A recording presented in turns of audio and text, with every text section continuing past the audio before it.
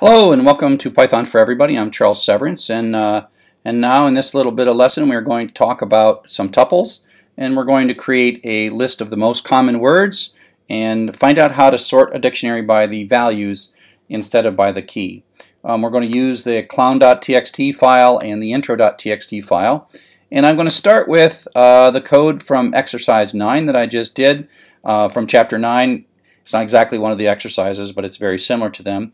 And I'm going to make a copy, and I'm going to keep it in the same folder. I'm going to keep it in the EX09 folder and just call it EX10 because this code is going to do much of the same stuff, and it's going to read these same files. And so I've got myself exercise 10. Exercise 9 is still here. Exercise 10 is now what I'm editing, exercise 10.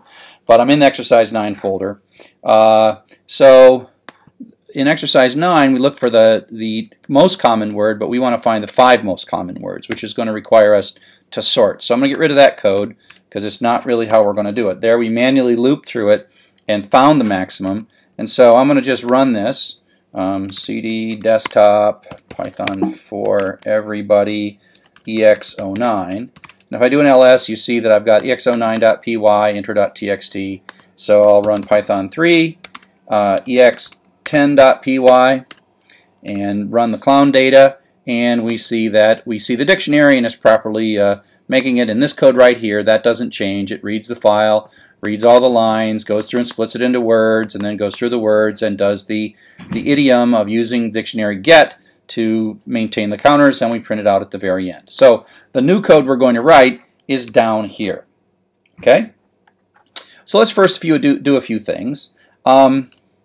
If I can say x is equal to the dictionary dot items, and this gives us basically a list, print x. This gives us a list of the key value pairs. This prints out the dictionary, but if we do it this way and use items, it gives us the key value pairs. Okay, and so that's what we got, key value pairs. Now we can sort this based on the value, because tuples can be compared. This can be compared with this, and because D is lower than R, then this one is lower. This ran tuple comes after the down tuple. So we can sort this whole thing. And I'll do this by just putting the word sorted here and say, give me a sorted version of that. Now it's going to do it based on the order of the tuples. This is going to be higher precedence than this. So if I print it this way, run it again, you'll see that it's sorted. And now is after and car, it's in alphabetical order by key. And so we could actually print the first 5 up to but not including 5 by adding a list on the slice, a list slice here. And so that will show you only the first 5, right? Except that that's not what we're trying to do. We really want to sort by this. Okay? So we have this mechanism that can take a list and sort it based on the tuple values. If we could create a list where it was 1 comma after instead of after comma 1 and make it the exact same thing, then we could actually then sort it and it would be fine. Okay? So let me show you a couple of ways, at least one way to do that. Okay? Get rid of this. We're going to hand construct a list. And just call it temp equals, give me a new list, temp equals new list, and then for k comma v in the dictionary.items, and I'll just start by printing k comma v, so we see, and this is where it's really nice to do these with the clown code first and then only do your test on the bigger file later. And so it's pretty much the same thing. We are going through in key value order, which is dictionary order, which is not sorted at all. Okay. Now, instead of printing this out, we are going to, let me do this in a couple of steps. Make a new tuple, and we'll just call it newt equals parenthesis v comma k. Okay, so this is, I'm saying make a new tuple. This is like a new tuple with 2 items in it, and I'm going to make the value for and the key. Okay, so then I'm going to say temp.append newt, new tuple. So I'm I'm going to end up with a list of tuples. Let me comment this one out, and I'm going to then, when I'm done here, I'm going to print temp.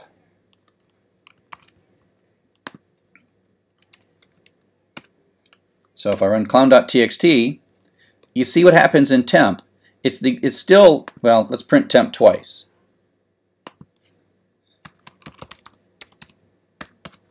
I mean, it's not sorted, it's flipped. Let's print it. Oh, that's okay. That's the flipped one. Okay, so it's flipped. And all we did is we made it, instead of car comma 3, it's 3 comma car. But now we have a list. Okay? So now it's flipped. And now we can sort that. We can say temp equals sorted temp.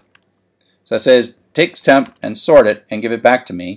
And now I'm going to say print sorted comma temp.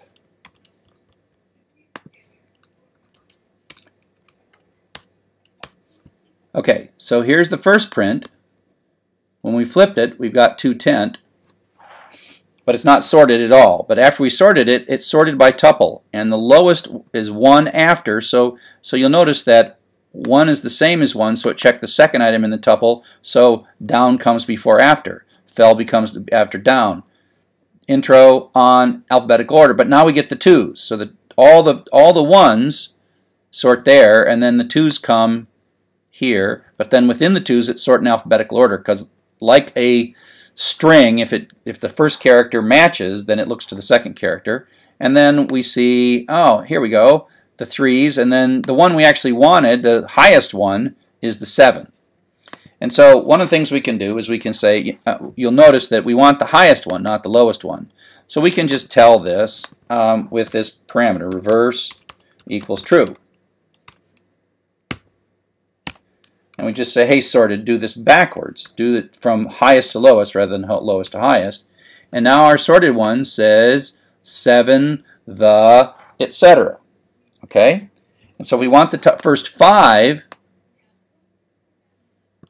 we can say up to, but not including 5. So this is now the top 5. So the sorted one is, that's the top 5. If it's a tie, we're going to go in reverse alphabetical order, but let's not worry about that too much for now. So it makes a flipped list, then it sorts the flipped list.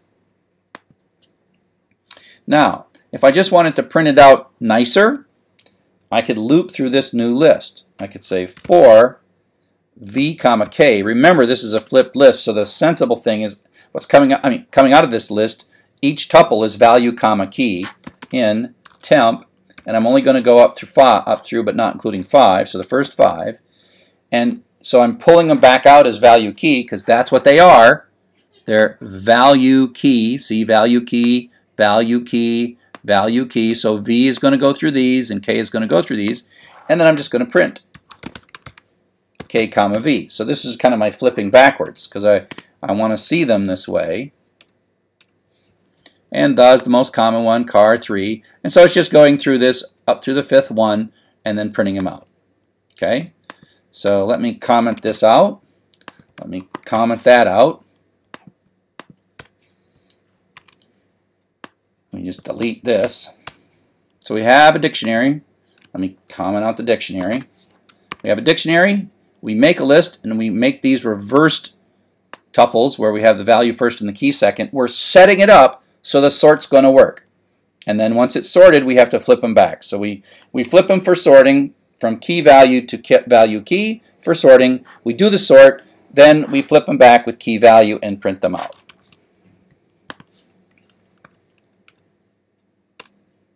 And it works fine. So let's try our big file, intro.txt, and there you go. Those are the 5 most common words in intro.txt.